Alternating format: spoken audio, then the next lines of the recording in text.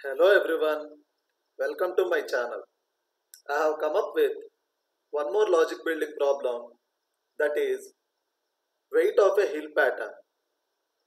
So the problem is you will be given three inputs where input 1 represents the total levels in the hill pattern, input 2 represents the weight of the head level in the hill pattern, and input 3 represents the weight to be incremented for each subsequent level in the hill pattern. That is, total levels represents the number of rows in the hill pattern, head level represents the first level, that is the first row in the hill pattern, where weight of a level represents the value of each star in that particular row.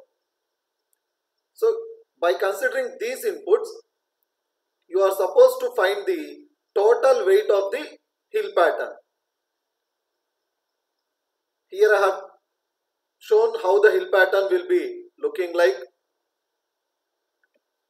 So in the first row you can see 1 star, second row you can see 2 stars, third row you can see 3 stars, fourth row you can see 4 stars.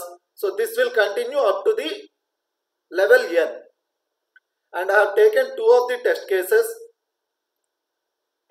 In first example, you can see input 1 is 4. That means the total rows will be 4. Input 2 is 1. That is, the weight of the first row is 1. Input 3 is 5.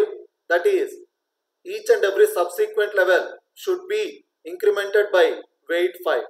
That's what these three inputs represent. And the output, that is the weight of hill pattern with the given three input values, will be 110. And the explanation of that beside I have given. So as you can see from this hill pattern, first row weight is 1, which we can understand from input 2, and subsequent levels weight should be incremented by input 3 value, which is 5. So second row you will be having 2 stars whose weight on incremented by 5, you got this 6 plus 6. And third row again weight has to be incremented by 5 with the 3 stars, so you can see 11 plus 11 plus 11. And similarly fourth row again containing 4 stars with incremented weight of 5. So by computing this, you are going to get this particular 110. Similarly, example 2 also you can understand. So there are total 5 levels and first row weight is 10, and each subsequent row weight has to be incremented by 2. And with these three input values, you are supposed to return the weight of the hill pattern, which you are going to get it 230. Beside you can find the explanation. So this is what the problem statement, how you are supposed to calculate the weight of a hill pattern with the given input values. So it's a very simple problem. Let me show my code so that you can easily understand it. And let me first run both the test cases. So in example 1 I have taken 4, 1, 5. So with those values you can see you are getting the weight of the hill pattern as 110. Let me run through the second test case also. So with the total levels 5, starting weight 10, incrementer level 2. So there you can see 230. It's a very simple problem. So as said in my previous videos, in the placement exam you are not going to read any inputs. So you start writing only from here. So I and j for loops purpose I have taken.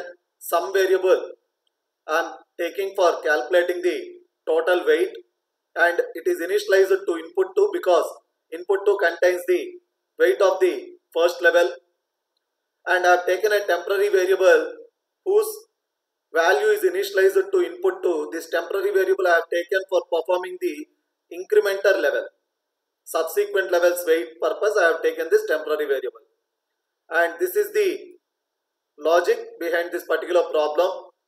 Since already the first level weight is initialized to sum, I am running the loop from 1 onwards, because level 0 is already initialized into the sum value. That's the reason from second level onwards we are computing the weight. And temporary variable, as mentioned, in order to compute the subsequent levels weight, I have taken that.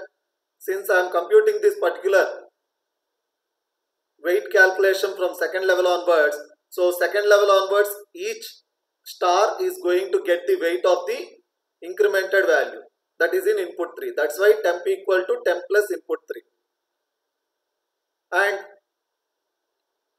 once this particular block is executed, you have the weight of the hill pattern computed to some variable. So that's what I am just displaying on my desktop. In the placement exam, you are going to replace this particular system.out.print by return statement. So this is how you are going to calculate the weight of hill pattern. I will come up with one more logic building problem in my next video.